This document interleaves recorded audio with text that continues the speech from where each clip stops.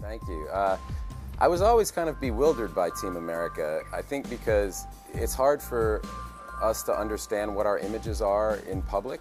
I think we're not good judges of that. And when I saw myself on screen just only able to say my own name and not really that well, I kind of wondered, wow, is that how people perceive me? Like at that point I was like, well, I'm a screenwriter and an actor, and like, really, I can barely say my own name. So I was always bewildered by that, and I never talked to Trey and Matt about it.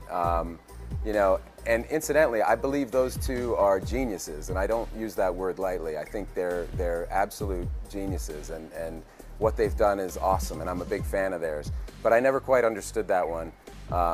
But I will say this, those of us who were parodied in that movie were parodied because we were against the Iraq War, and we went on the record against that war. And so history's on my side, not theirs. And what did Matt Damon ever do to become this ultimate? You know, but that's the thing, is we don't think about this stuff that much. It's like Matt Damon, he literally, the sculpt came out of the oven just kind of looking mentally retarded. And so we're just looking at the puppet and we're sitting there riffing on like, just making retarded noises, and it was like, that's why he's retarded. I think Matt Damon's a really talented actor, and I've met him before. He's a great guy.